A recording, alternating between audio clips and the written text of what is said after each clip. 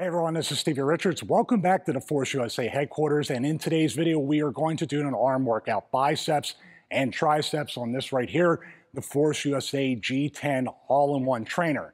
Now we already have a full body or almost full body workout on the Force USA G15 all-in-one trainer. The difference between the G15 and G10, essentially, they're identical. The base kits are identical, and also the upgrade kit is available and compatible with both the G10 and G15. The G10 is a center-loaded, plate-loaded trainer, and the G15 is a weight stack all-in-one trainer.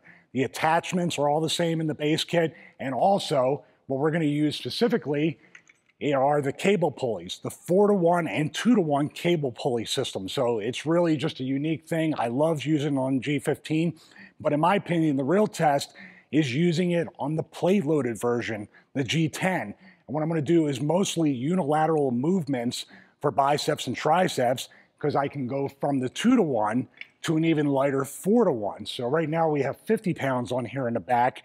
You're going to split that up. That's a little hard on the 4-to-1 for math. So what we're going to do is add another 10 on each side, essentially 60 pounds, which will make 30 on the 2-to-1 and then 15 on the 4-to-1. So let's get started with the workout. We're going to kind of be organic and live with it as I'm going through these exercises and how I feel about the plate loaded and moving from yesterday's workout as we're recording this from the G15 to the G10. So I just want to remind you also that I really love that they have a 4-tier plate holder system, which, as I put this in here, has the spacing even for these bumper plates so they don't overlap at all.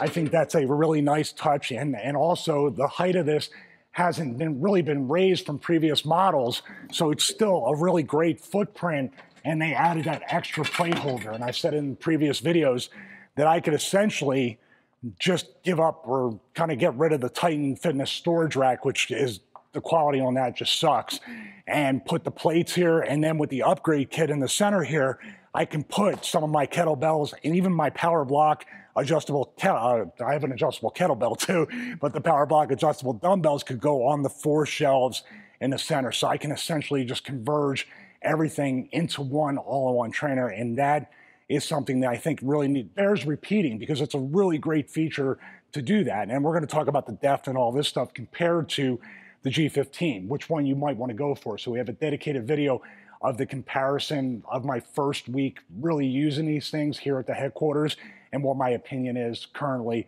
between this one and this one. So before we get started, I want to talk about the 4-to-1 and 2-to-1 cable pulley ratio. Yes, I did say 4-to-1. I just want to remind you, when you grab both hooks here, both these hooks are hooked up. Say I have the rope here, I'm going to hook them both up for a 2-to-1 cable pulley ratio, essentially making it 30 pounds since I have 60 pounds in plates. One hook is a 4-to-1, so that'll make it 15 pounds on that. So it enables you to basically work in with somebody that wants to work a lot lighter, do essentially maybe a burnout set or something within a drop set. It is really, really nice. So we have the rope here. I'm going to start off with bilateral movements. And this is a little trick that Dan taught me, because I was like, oh, it's going to be kind of difficult to hook these both together, would say something like the rope. Now what you want to do is just hook this in here and then hook it in there. So both of these all-in-one trainers come with plenty of hooks, because I want like carabiners. Did I pronounce it correctly? I'm not sure. They come with plenty of hooks that you can essentially just keep on your attachments. So it's probably basically for this one better to have it, there we go, have it like that. So these come with plenty of hooks, both all-in-one trainers. So basically I would leave this on the rope, leave it on a lat pull down, or whatever other attachment I use quite often, and then I can just hook these up, do that, and then when I want to drop to a 4-to-1, I just do that. Now mind you, I just picked the top one. For this particular exercise, it's better to pick the bottom one, because this one's going to be kind of rubbing against that. So I can take that off and just pick that one.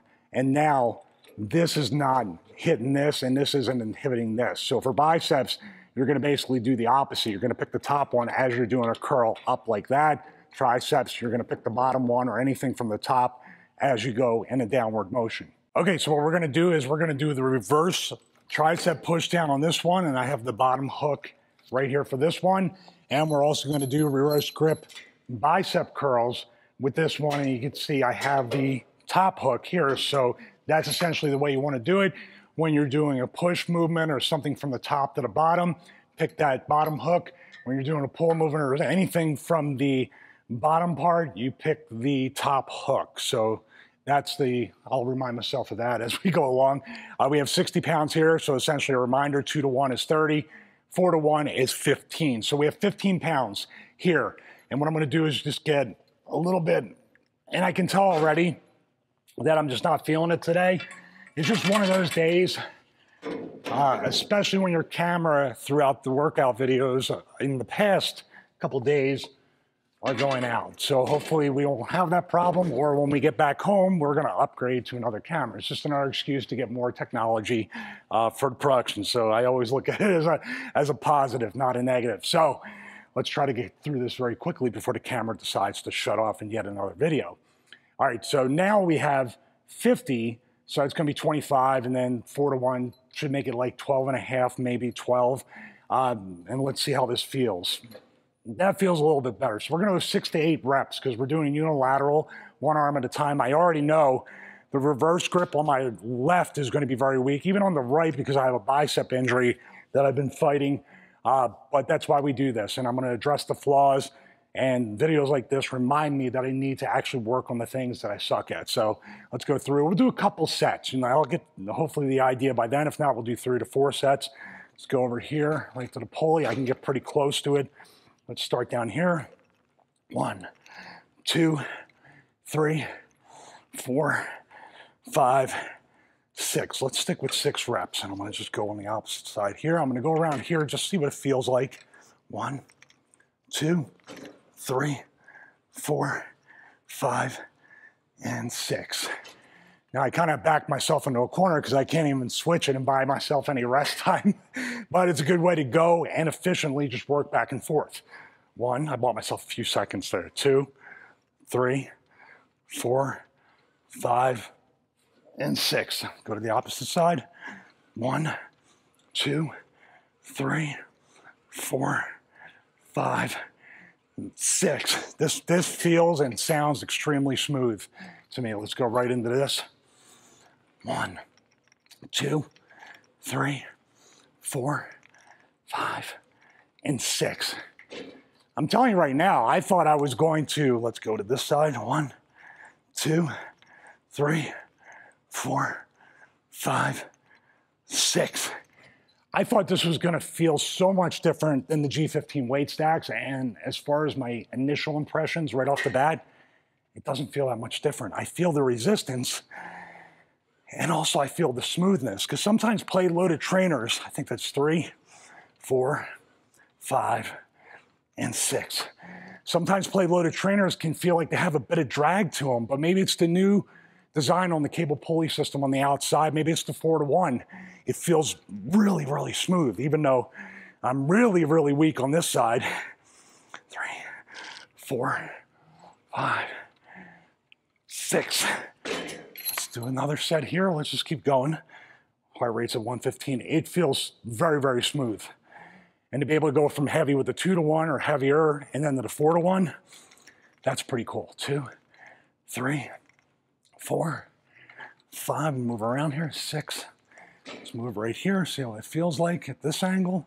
1, 2, and move as we go. 3, 4. Not that you're gonna do this, but it doesn't feel like when it's in different positions that it's gonna drag differently. So I'm just gonna move around this one. 1, 2, 3, and 4, and 5. Just as smooth no matter which way I go with it. 6. Now I'm gonna go this side. 1, step. 2, you'll never do this, but it's for science. 3, a little tighter there. 4, still smooth. 5, almost right up against the rack and right up against the rack. Just wanna stay lined up. And 6. So when you go closer, obviously it's not gonna go flush with this, but each rep was just as smooth. Let's do one more. That feels good now. I feel nice and warmed up. Hopefully I look like I got a good pump in my arms. 1, 2, stay right here. 3, 4, 5, 6. I'm even off center from this and it feels just as smooth. The cable's not, it still feels pretty damn smooth. 1, 2, 3, let's go over here, 4, still smooth, 5, 6. And obviously you're not gonna force that over and try to do that. You wanna stay in line with the cable where it goes through the wheel. 1, 2, 3, 4, 5, 6. Now I'm starting to feel weak. This will be it after this one. 1, 2, and it's right up against there, but it's still smooth. And it is a little bit to the left. 3, 4, 5, 6. That's it. That's pretty cool. That's pretty impressive because I thought this was going to feel much, much different than the G15. So like I talked about with the G3, I had the previous model G6, which was a weight stack all-in-one trainer, moved to the G3, which I enjoyed using for a year, and I still have it at the time of this recording. But also looking at either getting the G15 over there off camera, this is the G10, as my new all-in-one trainer for the home gym and the next step in my home gym business journey. It feels, the G3 felt really good, but this center-loaded G10 with the new pulley system feels much, much smoother in my opinion. That's my opinion, but after using that for a full year, which is no slouch, this is a vast improvement in my opinion. And the fact that I can do what I do with the G3 and upgrade, the upgrade kit for the G15 is also compatible with the G10. So the G3, I upgraded with the leg press attachment, upgraded with the pull-up bars and stuff like that. With this, you can upgrade leg press attachment, shelving, so I can put my kettlebells, I can put my power block dumbbells back there and really store everything that I can. Also, the 4 weight plate holders on this and the 15 enable me to essentially get rid of that storage rack that I have in the home gym and create space by getting one of these. The TV monitor accessory, or TV mount accessory also can take the TV off the wall and put some other stuff up on the wall to hang like bands and stuff like that. So essentially, if you're gonna go with this or the 15, you're talking about a literally an all-in-one trainer, more of a converged, efficient type of setup. And the footprints are a little bit different. So I'm gonna do a dedicated video as I'm here at the headquarters talking about footprint of the G10 versus G15. Because the number one thing, if you have a home gym space or a garage gym, is space, is the footprint, is making the most out of the space you work out in. So that may be what makes the decision between the 10 and the 15. We're gonna do a video on that. I'm very, very impressed with the smoothness, the feel, the resistance feel, the new cable pulley system, especially being 2-to-1 and 4-to-1 is very, very cool. So essentially the G10 and G15 are identical except for plate loaded on the G10, weight stacks on G15. Upgrade kits are both compatible with both all-in-one trainers. I have nothing else to say except I'm very, very impressed, and it makes the decision very tough. I promised my wife a weight stack trainer, which I will follow through with, but if she got to use this, I don't know if she would, with the 4-to-1 ratio, if she would feel like she's missing out with the plate loaded stuff as opposed to the weight stack. It's a tough call. It's a good decision to make. First world problems. Very, very blessed to be able to bring these videos and review this stuff. Leave a comment. Let me know what you think of the G10. Watch the other videos and let me know which one you like and which one you would like to see a review on in the home gym, because I like to listen to you guys, get feedback, and also move forward with content that you guys want to see. So if you decide to get this, the G10, G15, or anything else in the Force USA lineup, please use my affiliate link. You'll save on the G10, G15, G3, and other stuff. And also it helps support the content here on the YouTube channel. Most importantly, God bless each and every one of you. Have a great day.